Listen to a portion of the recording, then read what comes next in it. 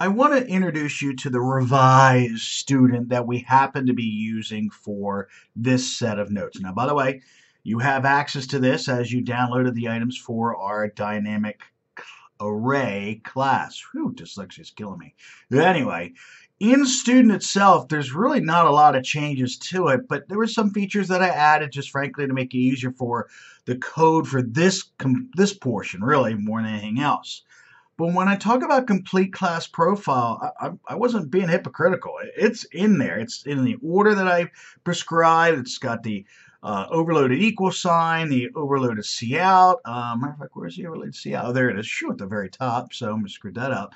Our constructors, our copy constructor. I'm going to talk about the rule of three here in a little bit. That, again, if you've already done the complete class profile, you've been doing by default, and I'll explain that here a little bit more.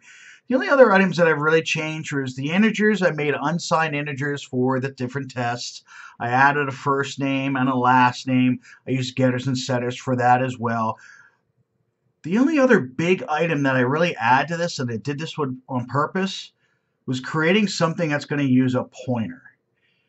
Remember that when we're using a pointer, that means that we need to go ahead and dereference it, make it set to null pointer, all of that stuff so that there isn't a memory leak.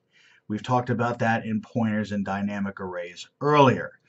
Here I'm forced to do that. So when this particular student loses scope, we have to go to the destructor and make sure that all that work is done. So you're going to see a new addition to this, and this is absences.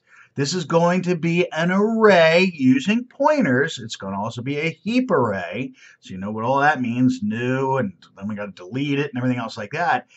We're going to use all that because I wanted to make sure we're using the copy constructor correctly, that if we're having to copy two students, they have two individual values, even though they look the same, but they're distinct, using a deep copy.